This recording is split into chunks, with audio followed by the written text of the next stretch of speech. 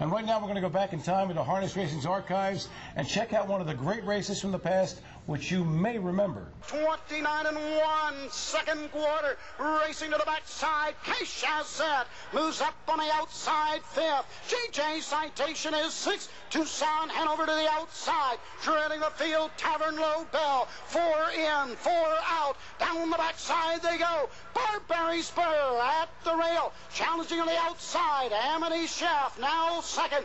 The two first heat winners are stride for stride. 3 quarters, 1 at 25 and 2, 28 and 3. Backside, it's Barberry Spur. Amity Chef second. Souffle third. Cash Asset last at the rail. Less than an eighth of a mile to go. Barberry Spur at the rail. The outside, Amity Chef coming on, but it's Barberry Spur winning the Little Brown Jug. Well, as you can see, our gal Heather is back with us. And we now stay here at Harrahs Chester for race 8 on Monday. It was a pace for fillies and mares with a purse of $18,000. Wild Ride Hanover, with Double D Dan Dubé left the gate to 6-5 chalk, got away third, then quarter pole to the top, and took them all the rest of the way, winning by a measured length in 1:53 and 2. Taking a look at a race on Sunday, we've got non-winners of $22,500 last 5 starts. The purse is $27,000. Sadie Soloist is the favorite, won a huge mile last time out. Tyburn Hanover looking for 3 wins in a row, and Digital Z-Tam, trained by Pat the Chance. And it was Sadie Soloist, a winning, yeah, I know exactly, with a first up effort in 1:52 with reinsman George Napolitano Jr. on the bike. Tyburn Hanover came from way back to take second, and third was Digital Z-Tam. Thank you, darling. And when we come back, the much anticipated miles that were contested in the finale, the big closing day card at the Red Mile. Do not stray too far. You want to be here for that. Well said. Through 3 quarters in 1:22 and 2. Every day is a new experience at Mohegan Sun at Pocono Downs, with a state-of-the-art casino floor, tantalizing new restaurants, high-energy nightlife, exciting new shopping venues, and more. It's all here and all for you. It's everything you're looking for. Live evening harness racing is back. Experience the thrill every Tuesday, Wednesday, and Friday at 6:30 p.m. and Saturdays at 1 p.m. Don't miss a moment. Now through November 21st. Welcome to our world. Hi, and welcome back. And as promised, because I never lie, not unless it's convenient, of course, we're going to the Red Mile, their finale card. It was a biggie. And the first heat, well, actually it wasn't the first heat, it was the first Tattersalls pace for the best 3-year-old pacers in the land. And with that, here's Heather. Speaking of lying, do I look fat in this? Not at all, babe. Okay, there you go. That was a convenient line. All right, we've gotten here Vintage Master, the bettor's choice. He's made $1.2 million this year, and he's a Western card. Starts for the Joe Seekman stable, and then Double Shot of Scotch is a Pennsylvania Sire Stakes champion. And Vintage Master has him stacked up on the lead. Dubé trying to keep him alert on the front end with whip tap urging. Pressure coming on the outside from Annie's Western card, and Vintage Master quickens on the inside. Annie's Western card on the outside, and these two are now heads apart coming to the 3-quarter marker. Carnivore third. School Kids launches a menacing move from the back of the pack on the far outside. 3 quarters in 1:24 flat, and they come to the top of the stretch. Vintage Master under pressure. Annie's Western card on the outside. Carnivore trapped in, angling out his Double Shot of Scotch. School Kids on the far outside. Vintage Master fighting him off though so far. Double Shot of Scotch on the outside. Clear Vision overloaded with no room. It's Vintage Master almost there. Double Shot of Scotch second. Vintage Master. Vintage Master, driven by Danny Dubé and trained by Jimmy Takter, went from wire to wire in 1:51 and 2. He was pressured by Annie's Western card, but Vintage Master stayed tough. Double Shot of Scotch was second, and Clear Vision ended up taking third. It's funny, double thing of Scotch and Clear Vision again. Double Shot of Scotch and Clear Vision, They were there again, yeah. Okay. In the second division, the division leader, Well Said, was Well Meant, the prohibitive favorite at 1-9.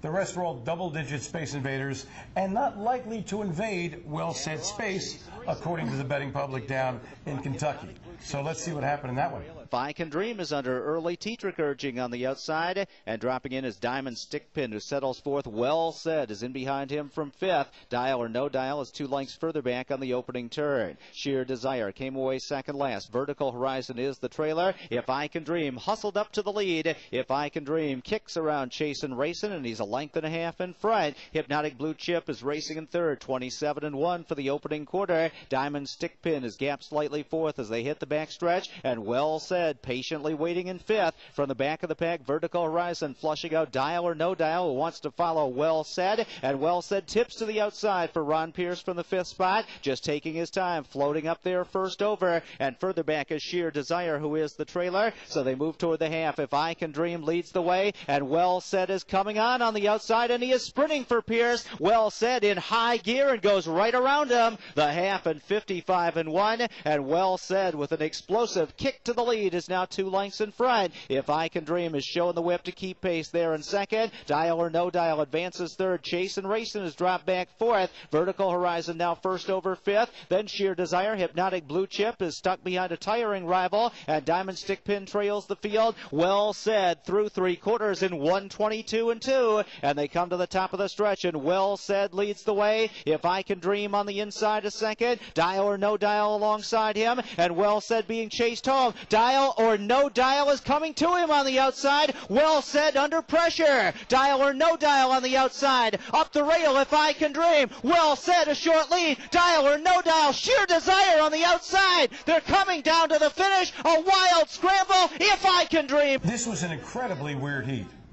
If I Can Dream has been a hard knocker all year, and the only other millionaire in the race beside Well Said went right to the front. Well Said dropped in fifth, got a seat, and then came up, as he normally does. Pierce drove him right up, took the lead, no problem. When they turned home, he looked like a cinch. And, in fact, Tim Tetrick said at the end, If I Can Dream was just sort of there for second until he caved. It was really weird. If I Can Dream came up along the inside and won in the passing lane. Dial or No Dial, your favorite horse in college, I remember, okay? At 17-1 for Sears, got second, and Sheer Desire at 59-1 with Dave Pallone is not alone, was third. Well Said was a well-beaten fourth. Tim, everybody expected Well Said to just dominate this field, but that wasn't the case. Did you know that Well Said maybe didn't have his A game at some point in the mile?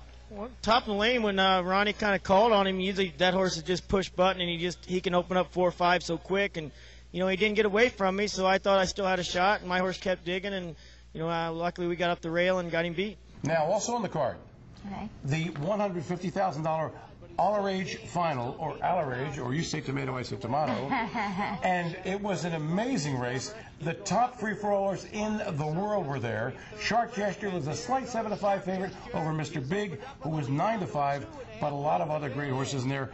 Artificial, Shadow Play, yada yada, won the West. Here's the call. Harrahs Chester looking to overpower the field on the front end. Mr. Big is second and starts to angle from that spot. From the back of the pack, beginning to rally on the outside, Southwestern Dream. Shadow Play is there between horses. It's Harrahs Chester. Southwestern Dream is flying on the outside. Mr. Big from between them. Mr. Big to the lead. Southwestern Dream on the outside. Won the West, charging late. Very tight. Wow, what an incredible finish. 3 little noses apart. Mr. Big's Proboscis got there first in 1:49-2, just ahead of, or just a nose in front of, 66-1 shot, Southwestern Dream and John Campbell, and yet another nose in front of 10-1 shot, Won the West, who's really for real, who came literally from the men's room, closed like a freight train, and got third. And that's going to do it for us. We're playing out a show. We'd like to go on a little longer, but we don't have any more show to work with. So for Heather Moffett, I'm Steve Ross, reminding you, if you're at the track and you're standing next to somebody rooting for a horse, do not yell, "You got it." It's the kiss of death. Till next week. Bye-bye.